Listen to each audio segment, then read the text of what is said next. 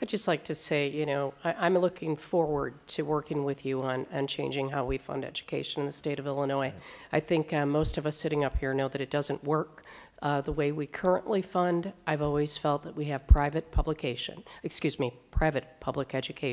in the state of Illinois. One of the schools that you mentioned this morning is in my district, the Grays Lake Elementary District. Very middle class community, and they are in financial trouble now also.